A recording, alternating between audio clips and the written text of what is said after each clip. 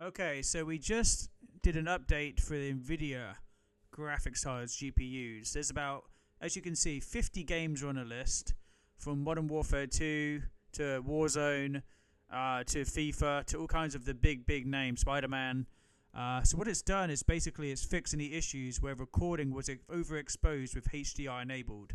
So when you go into your settings on your PC and you enable HDR, what's going to happen is that the actual clarity on the screen of your monitor slash TV screen, whatever you're using, the picture noise, the picture will seem washed. It will be very vibrant, very bright, very like overly washed, overly bright. So what that this fix has done, this patch has done to fix this bug, they have brought down the emulation on the screen setting itself so that it's more stable. I think this is a pretty good update. So if you have a 40 series graphics card, that's a new update. Obviously 30 series and below will get the same updates too, most likely. But then HDR was only enabled for like the 10 series and above. Anything below that, I don't think there was much HDR options because HDR is still a new technology, you know, roughly around that range.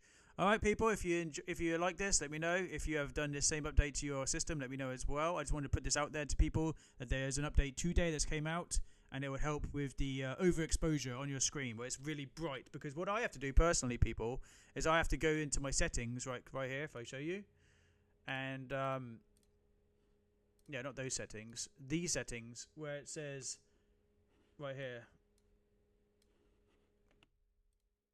night light. And I'm constantly flickering between the two. And of course going through my actual monitor settings and adjusting the screen all the time. But with this new update, it's going to basically make the picture seem less washed. So it's good. Alright, see you guys in the next video update.